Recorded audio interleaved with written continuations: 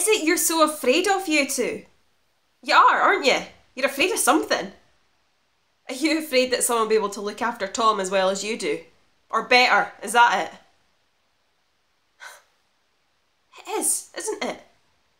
You want to be the only ones. The holy ones, the dedicated angels, don't you? You make me sick.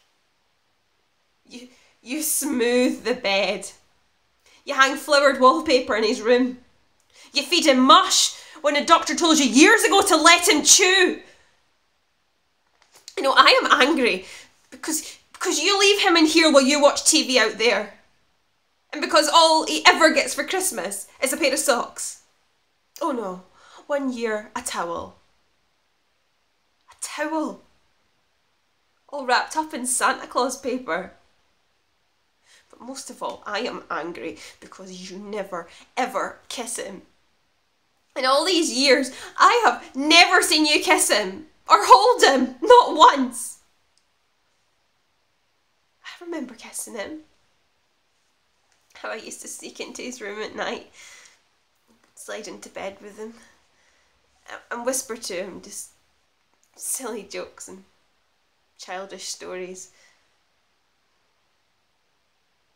We grew up together. But I got all the kisses. And he got, what? Soapy flannels. Passive exercises. Well, yes, he needed those things, but not only. How could you not kiss him?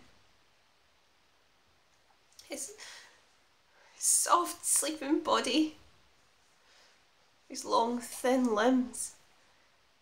The curve of his eyelashes against his bed-warm cheeks. For Christ's sake, Mum. Whatever happened to him, it happened inside of you. Well, that should bring you together, shouldn't it? You know, he looks at you like you were a god. A shining, breathtaking god.